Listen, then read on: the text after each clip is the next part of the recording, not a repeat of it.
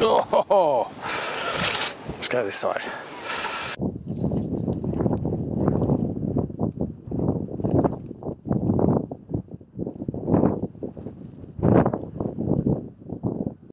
Good morning, guys. Happy New Year's Eve. This video is going to come out on New Year's Eve, and I just want to wish you all a happy 2024 when it comes. You may, of course, see this in 2024, so it may already be with us. So hopefully 2024 is going to be great for everybody. Hope you're healthy and you're enjoying your photography. Now, I am today at a place I photographed before, and North Norfolk is very famous for its windmills or wind pumps. And they're beautiful things to photograph, really lovely. Difficult to get to sometimes, but nice. And you can see here, this is Cly Windmill, and singer James Blunt grew up in there. He used to live there, apparently. It's an interesting fact, isn't it, for you? Now, I've got a couple of pictures I want to do here. I was hoping for some really nice light, because this time of year, just before the end of the year, sunrise is 8:10. I mean, that's a fantastic thing because it means you can get out of bed at a reasonable time and be on location. So I'm here an hour before sunrise and hoping for a bit of light. There's a little bit of light appearing now, but it's been very, very dark. And this time of year, because the sun is so low, relatively in the sky, sunrises when they come are beautiful and they stay around for ages. Really, really lovely. So I'm really hoping we're going to get something decent today. If I'm honest, I think there's too much cloud about. I mean, the forecast said too much cloud today, tomorrow rain. So this was the day to shoot it, because keeping rain off the front of the lens is a pain. But I'm going to do a couple of compositions for this. I've got a couple in mind here. I've got some lovely reed beds and this lovely piece of river, which just goes out into the channel. River? No, we call it a river, but a piece of water. And then we've got the windmill itself. And obviously the clouds are going to be, or the sky is going to be the important bit in this image as well. If the clouds don't work brilliantly and it's not that great, then the clouds will be showing less. But I might do something dramatic here, make the clouds really dark, do this dark and moody. So I have done it, as you can see here, I have done it really sunny, frosty and a beautiful sunset. So I've got that kind of image. So this one's going to be maybe slightly different. You've got to work with the conditions you've got. Today we've got dark and moody. Blakeney's just up the road, by the way. Some lovely reed beds, some beautiful wildlife around here. It's a really bleak, barren kind of place, which is why I love it.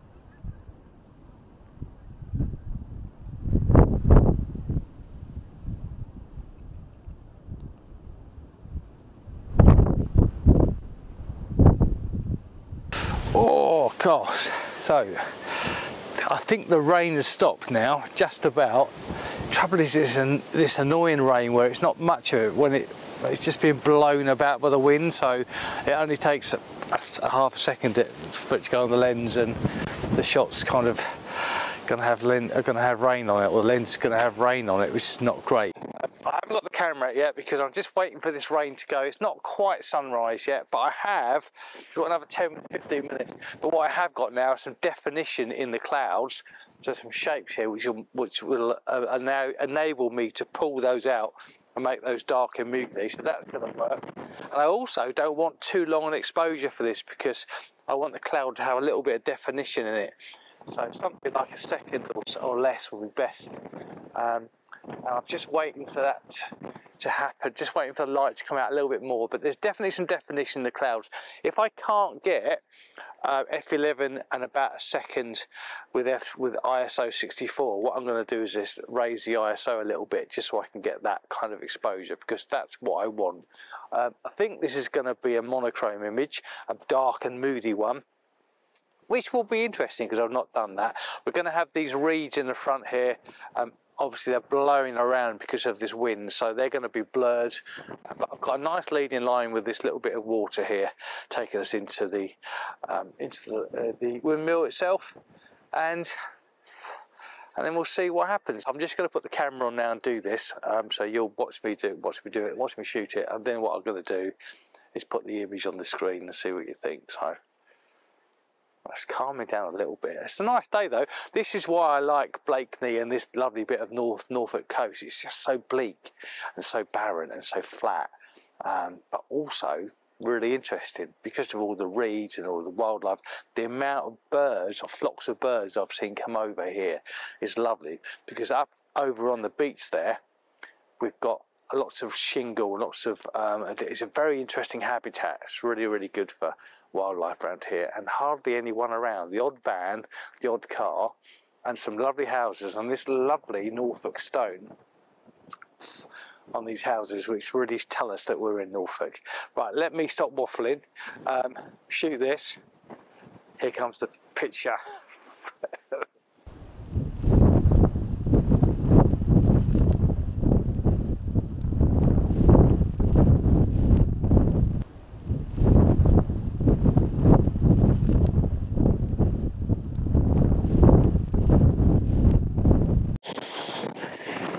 Right, I don't know if you can hear me very well, but this camera's struggling to focus in this quite dark, murky conditions. But there we go. We've got what we're shooting here, 2 seconds at f8, which is, I think, is going to be okay, to be honest. We'll just do one with the ISO up a little bit. So we got up to, because the ISO nowadays doesn't make a great deal of difference. So we're going to go to, there's a ½ second we've now got, which works a lot better. Just focusing up on the windmill. I've got a bit of sky in because, as I said to you, I'm going to try and burn this in, dodge this in, make it really dark and moody. So that hopefully is going to work. Make sure everything's level. Yeah, okay. Right, there's another shot I'm going to do just from down here. Bottom of this fence, where I'm going to get the reeds in focus and throw the windmill out of focus. Just going to try that, and then we're going to move back to the car. And I was cleaning you off a little bit, sorry about that. That's better.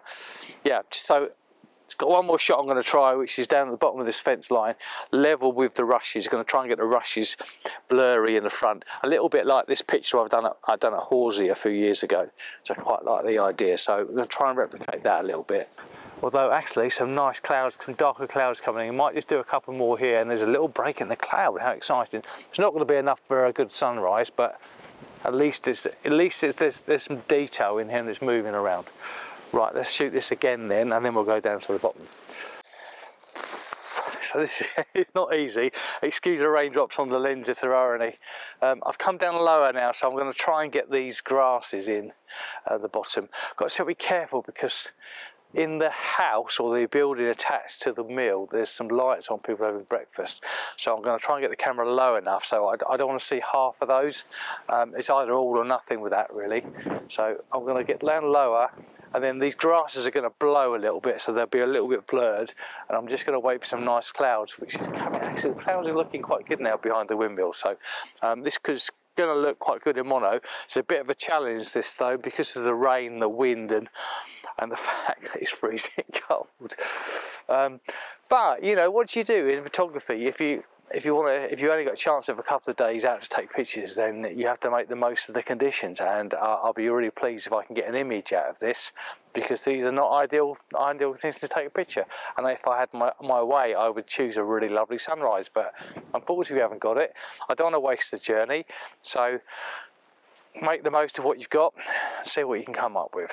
Right, let me do this, and I'll put it on the screen for you now.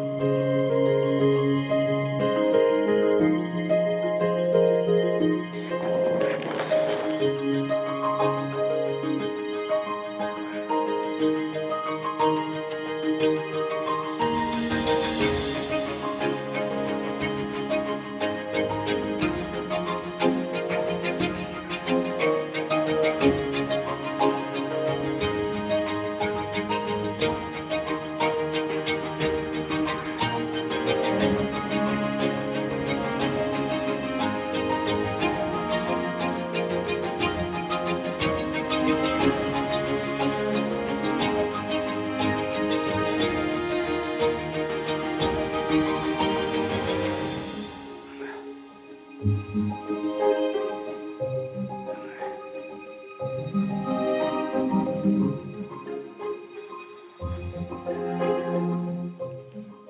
I just wish this rain would sod off. It's just annoying. That's clear now. So we're okay. I think if I stand here, I'm going to put my back to the rain's coming over my shoulder. So that's definitely going to work. Now, I'm just going to shoot one slightly wider now, so I can get these lovely dark clouds. Actually, that's looking cool. I like that. I think that might look good. This is landscape, slightly different. So focused up. Just going to make sure the lens is clear as it is. Check everything. Go. And we've got a half a second f8. Let's just go down to f13 just to give us a 2 second exposure. F16, we've gone there. 3 second delay on it as well. It doesn't help. I could actually go slightly less on that, but let's have a look. On we'll go. The clouds are looking really good. Might be a hint of light coming out actually. Where are we? Sunrise is 3 minutes time. So I'm just going to put the cap back on, leave that in place, because if we get any hint of light, I want to be ready to hit it. Right, just turning you off for a minute. Oh. So I found this even better composition right down low here. This is sometimes a bit marshy down here, but it's actually not too bad. So I've got the little bit of water going through. I've got these reeds, I've got a really dramatic sky up above, and I've shot this portrait, but actually landscape looks better.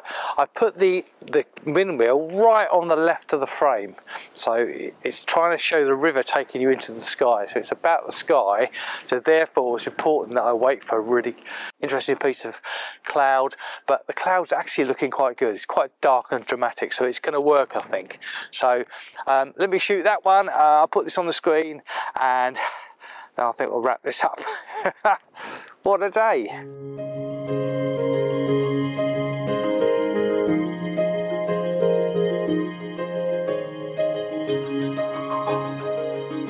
Right, I'm going to call it a day there because it's cold and I've got a bit of a walk back to the car, but I hope you've enjoyed that. Trying to show you really what to happen when you've got adverse conditions. Let me just get this lens clear for you. It's a real test of your photography, isn't it, when the conditions are challenging as to whether you come back with something or not. So you can be the judge of whether I've hit this brief and succeeded with this, but I think so. I think the clouds are actually not too bad, so it's going to be quite an interesting picture.